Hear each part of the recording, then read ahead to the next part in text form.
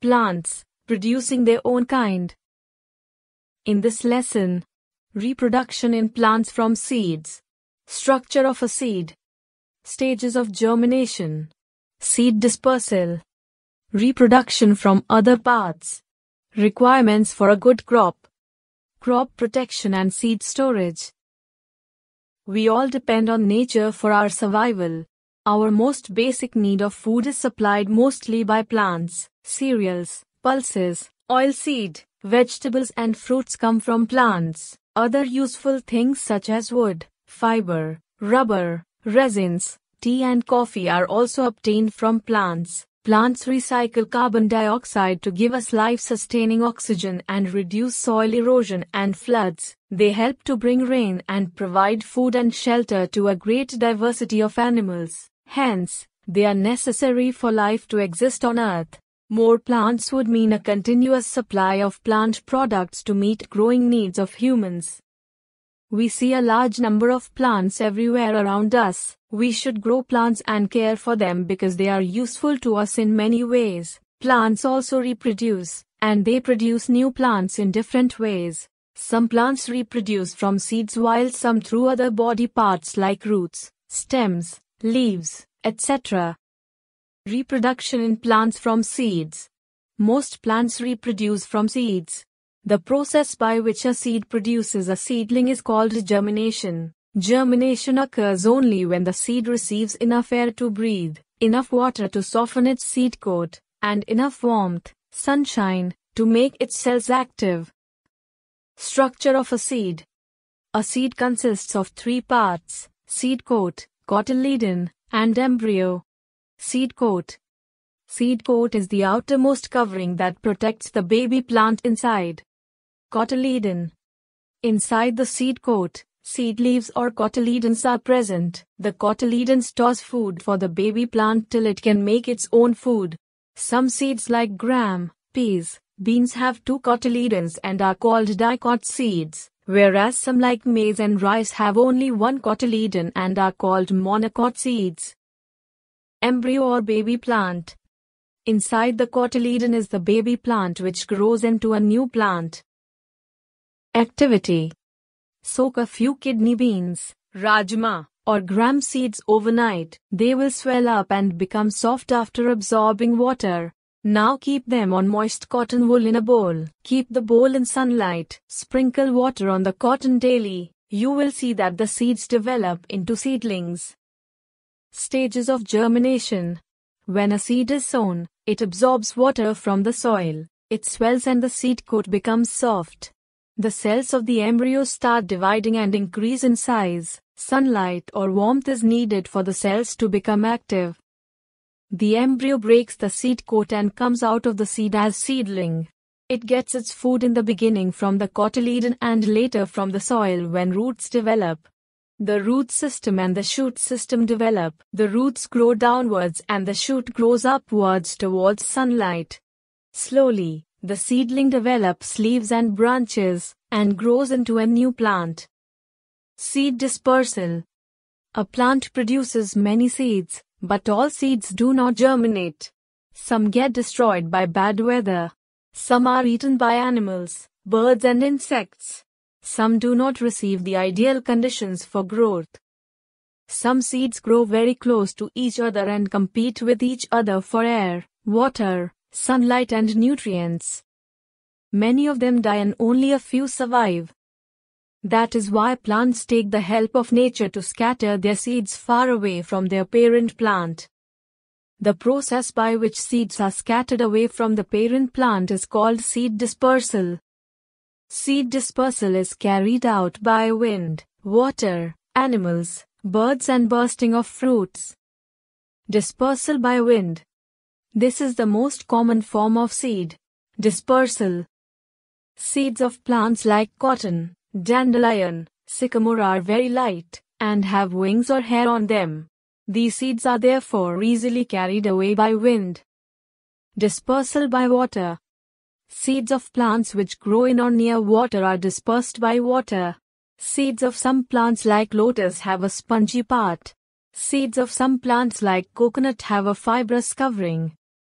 This covering helps them to float on water, which carries them to different places. Dispersal by animals. Human beings and animals eat fruits like mangoes, oranges, grapes, and throw away their seeds, which grow into new plants. Some seeds have sticky hair, bristles, spikes or hooks on them. They stick to the fur of animals, feather of birds, or to our clothes. And others carry to other places. Sometimes, the seeds are passed out undigested through the droppings of birds and animals, e.g. seeds of cherries. They germinate into new plants. Dispersal by explosion. Fruits of some plants like peas, beans, and poppy burst open after ripening and on becoming dry. Their seeds get scattered in all directions by the force of explosion. Dispersal by explosion. Poppy seeds. Peas. Reproduction from other parts. Some plants do not produce seeds. In such case, the new plants grow from certain other parts such as roots, stem or leaves of the parent plant. By stem. Plants like rose, coleus, sugarcane, hibiscus and money plant grow from stem cuttings. Potato and ginger are underground stems. Potato has buds called eyes. Each eye can grow into a new plant. Activity 2. Take a piece of potato having eyes on its surface. Place it under the soil. Water it. After few days, you will see growth of a new potato plant. By roots. Plants like sweet potato, carrot, turnip and dahlia grow from their roots. Activity 3. Cut the upper portion of a carrot and place it in a glass container. Fill the container with water so that half the carrot top is covered with water. Keep it in a sunny place. After a few days, a new plant will grow. By leaves. Some plants like bryophyllum reproduce from their leaves. The leaves have buds on their edges. Crops and agriculture. Crop is a cultivated plant grown on a large scale commercially, especially a cereal, fruit, or vegetable. The practice of growing crops on a large scale for food or other products is called agriculture. Agriculture is very important to feed the large population of a country, and forms the base of economy for a country like India. Requirements for a good crop. Different crops grow in different types of soils.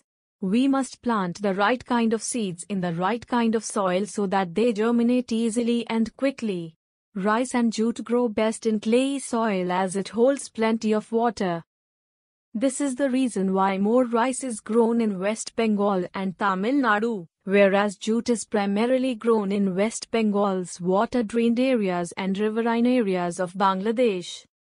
Wheat and gram on the other hand grow well in alluvial loamy soil of Punjab and Uttar Pradesh where irrigation facilities are plentiful. Jowar and bajra need sandy loam soil to grow well, as is found in parts of Rajasthan and Gujarat. Cotton grows ideally in black soil, Regur, of central and western India. Moist, grainy soil of Assam, the Nilgiris and Darjeeling is best suited for growing tea, where it is grown on slopes of hilly areas to avoid waterlogging around the roots. Coconut grows best in coastal sandy soil of Kerala and Goa, while maize needs the dry soil of the hills and plains of the north. Onion and groundnut are grown best in well-drained, sandy soil of Maharashtra and Gujarat.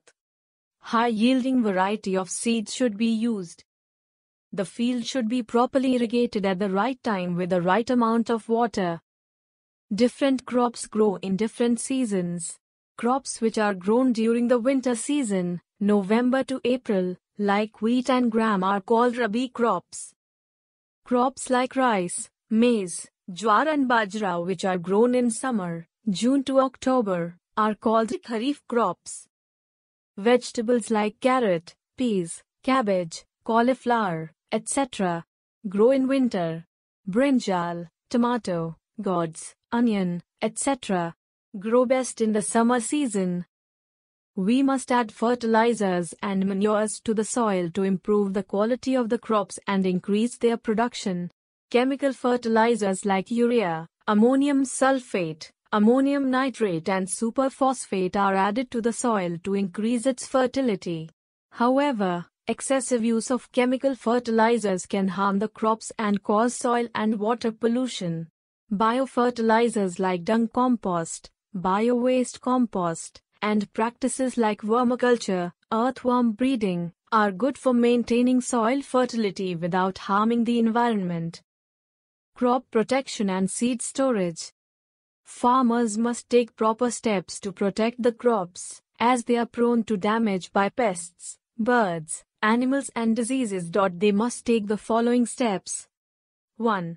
The crop fields must be surrounded by proper fencing or barbed wires to prevent entry of stray, grazing animals like cows, goats, etc.